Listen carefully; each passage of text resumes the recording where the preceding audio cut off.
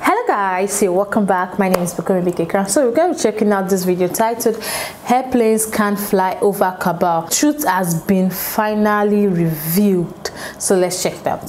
Why don't airplanes fly over Holy Kaaba in Mecca?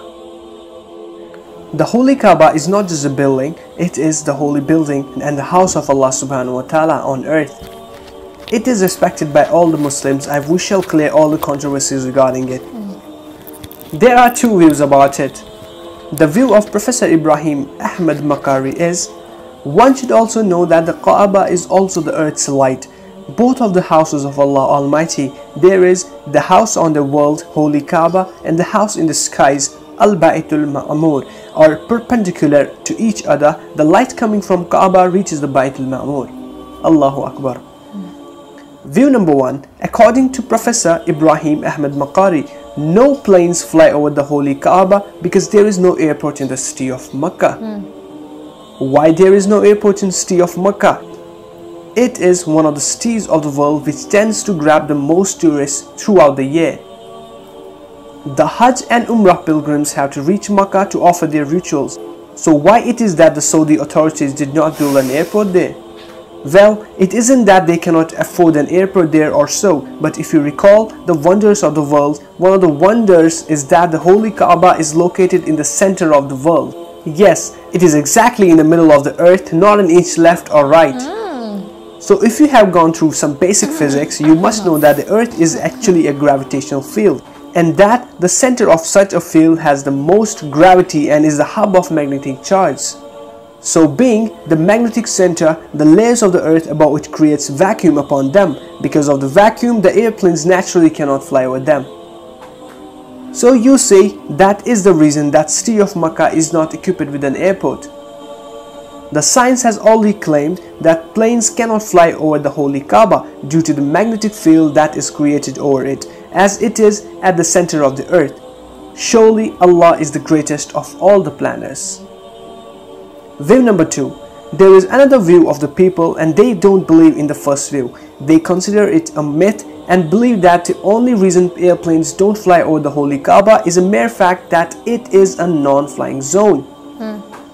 They believe that Saudi government has not allowed any one airplane to fly over the Holy Kaaba. We have seen security helicopters flying over the Holy Kaaba during Hajj and Ramadan.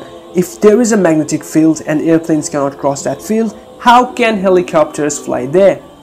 Do birds fly over the Kaaba? There is no reality behind the claim that birds don't or can't fly over the Holy Kaaba. Many people have seen different birds flying over and above the Holy Kaaba many times. So what do you think is the correct reason why airplanes don't fly over Holy Kaaba? Let us know in the comment section below. And if you find this video helpful, then press the like button and share it to your friends and family. Until next time, Assalamu alaikum.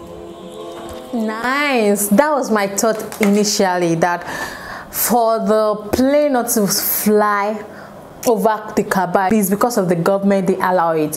Like, due to my research, I think Kaaba is located in Saudi Arabia, so it's a holy ground, it's a holy place. So I'm sure they might have given them restriction.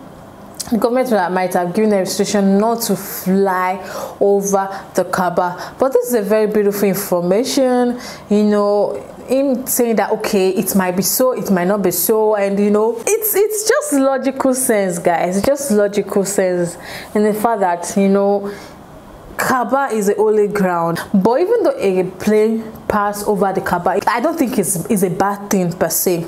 Maybe that's the fastest route for them to pass, to go to another country or something. Because if plane can, you know, fly over the mosque, over the church, I don't see anything bad in it flying over the Kaaba, as long as it's not going to crash. And there's no way a plane can just crash all of a sudden. I know that it's an holy place where people go there, you know, to pray, to connect to him deeply. You know, is a special moment. That place is like you having a one-on-one moment with Allah.